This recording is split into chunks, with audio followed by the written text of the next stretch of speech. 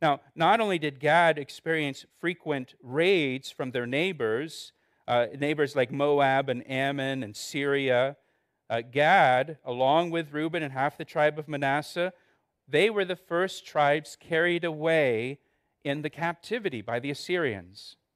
They were the first tribes conquered by the Assyrians and enslaved. Well, of course they were, because they're on the east side of the Jordan River. They were the first tribes that Assyria came to when they came to invade the land. They were the first ones picked off. Right? Again, there's great spiritual application for us in this. And you know people, I know people that have made a decision in the flesh, and then you see them, sometime later, and they're not even walking with the Lord anymore, or their kids are totally spun out. They've been living on the east side of the Jordan River, made themselves an easy target. Now, go back to chapter 49 again, and let's look at our verse for today. Again, let me read it to you. Verse 19, Gad, a troop shall tramp upon him. That's what we've just looked at. But he shall triumph at last. So the second part of the prophecy about Gad is that they shall triumph at last. Yes, because of their decision, because they walked in the flesh and made this decision in the flesh, they end up on the east side of the Jordan River. They put themselves in a position where they were constantly tramped upon by enemy armies. But the second half of this prophecy is, he shall triumph at last. Well, when did Gad triumph? I just said they were carried away into captivity by the Assyrians. So when did Gad triumph? In the New Testament. In the New Testament. In the New Testament, the territory of Gad is called Gadara. It was the region of the Gadarenes. Maybe you remember that name from the Gospels. The story found in the Gospels of the demon-possessed man who lived in Gadara. Right?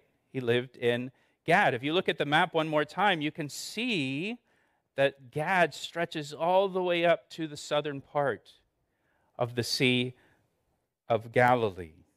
That's Gadara in the New Testament.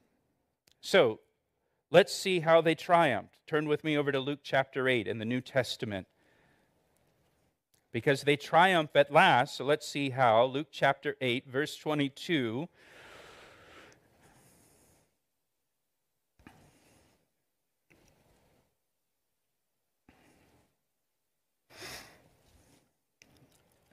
Luke 8, verse 22, it says, Now it happened on a certain day that Jesus got into a boat with his disciples, and he said to them, Let us cross over to the other side of the lake. And they launched out. Now, I want you to note here, when Jesus says, let's cross over to the other side of the lake. Jews at that time, they lived on the western side of the Sea of Galilee. And generally speaking, Jews did not cross over to the other side of the lake, or the other side of the Sea of Galilee, because the other side of the Sea of Galilee was pagan. It was an area known as the Decapolis, or the 10 Roman cities. And they were pagan cities. They were full of idolatry. They were full of immorality and perversity and uncleanness of all kinds. And so the Jews didn't go over there because it was defiling. And so here, just right off the bat here on this, it just so happened on a certain day, they get into the boat, and the disciples are looking at Jesus, where do you want to go? And Jesus says, well, let's cross over to the other side. And when Jesus says that to the Jewish disciples, when he says, let's cross over to the other side, that would have put the disciples on edge. Because we don't go over there. We're Jews. We don't go to the other side. But it says they launched out. Okay, you want to go to the other side? We'll go to the other side. Verse 23, but as they sailed, Jesus fell asleep. Now, Mark's gospel tells us that he fell asleep on a pillow. So apparently he knew he was going to take a nap on this trip. He brought a pillow with him on the boat. I like that. I think that's funny to me. He also knows there's a storm that's going to come. But he's going to take a nap during this storm. But as they sailed, he fell asleep. And notice the wording here. This is where we're going to get a little Bible nerdy on you.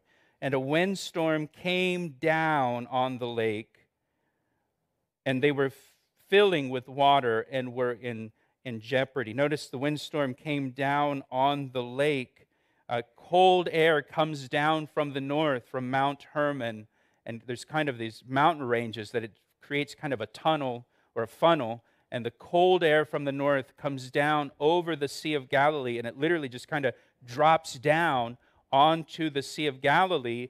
And the effect that that has is you can have one moment where it's very calm and smooth waters, and a few minutes later, you've got wind kicking up, huge swells, huge waves. Not necessarily a thunderstorm or a tropical storm like we might have here, but just all of a sudden, this wind drops down, this cold air drops down on the Sea of Galilee, and you have these big swells of waves that come out of nowhere. I remember many years ago, I was in Israel, and when you go to the Sea of Galilee, they've got these little tour boats you can go out on and do a little cruise on the Sea of Galilee.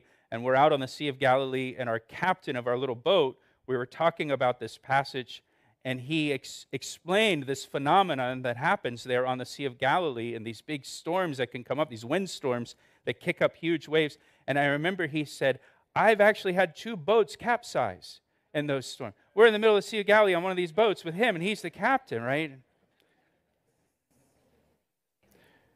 Maybe share that story when we get to shore, kind of thing.